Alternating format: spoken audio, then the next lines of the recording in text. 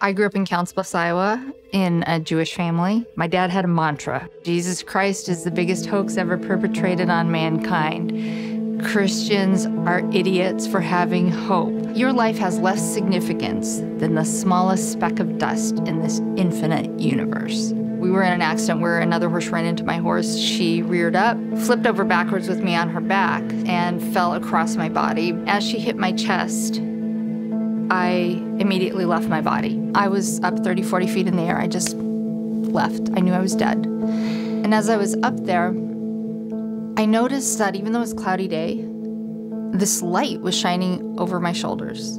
There was a light over my shoulders, and it was illuminating everything in front of me.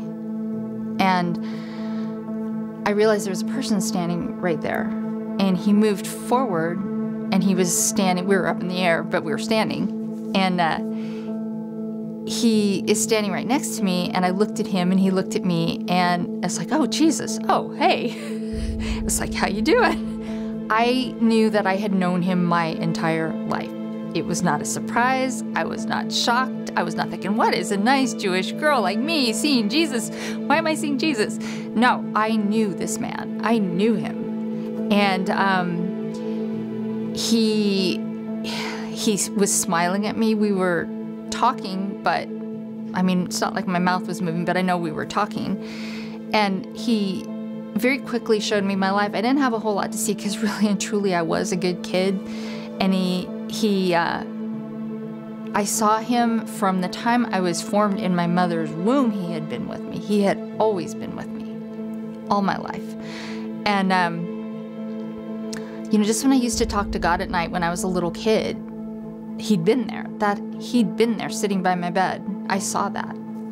After this life review, and I was no longer really looking at the ground, he took my hand and we flew.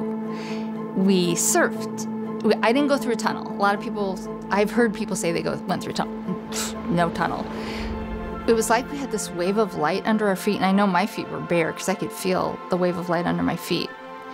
And it was pushing us forward, and we were holding hands and flying like Superman and Lois Lane. So faster and faster and faster, I saw a light. And it was getting closer and closer, and it's a living light. And it's the brightest thing you can imagine, but I could look at it, and you would think it would burn you, but it doesn't. It's perfect. It's blemishless, and that light took up my entire field of vision. It was infinite in its scope, but it was alive, and that light was love. And Jesus took me directly into the light, and the next thing I knew, I found myself sitting on God's lap. And I have a granddaughter, a 2-year-old granddaughter. And, you know, if she needs comforting or she wants to be held, she'll sit on my lap and bury her face in my chest, and I'll put my arms around her, and she'll have her arms around me. That's what I was doing. I was like a little kid.